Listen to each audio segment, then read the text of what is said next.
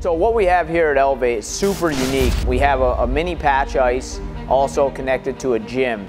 So we try to want to have a one-stop shop for kids. It's something special that Tori and myself have literally built this from the ground up. We are a safe environment, but we challenge hockey players that want to get better.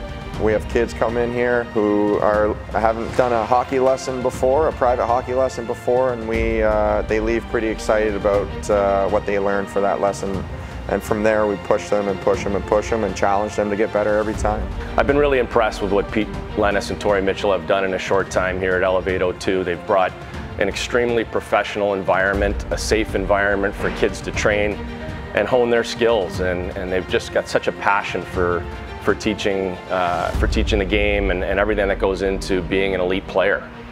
I mean, I think there's nobody in the state who has a facility like this, and I think it's a perfect size to work on the individual skills.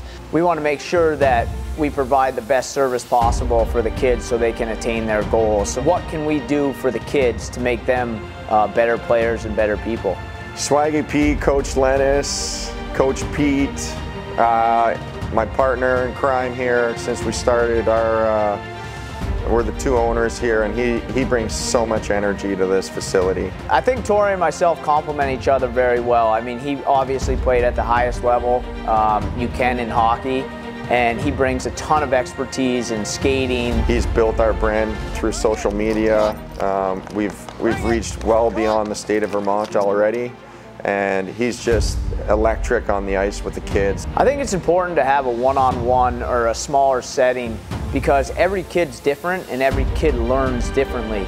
And if you just throw kids on the ice in a mass group, I'm sure, yes, they're developing, but a lot of kids are afraid, and they're afraid to fail, which we want kids to fail here as well, but we don't want kids to feel that they have to impress someone or something like that. We just want kids to feel super comfortable and that they can develop at their own rate.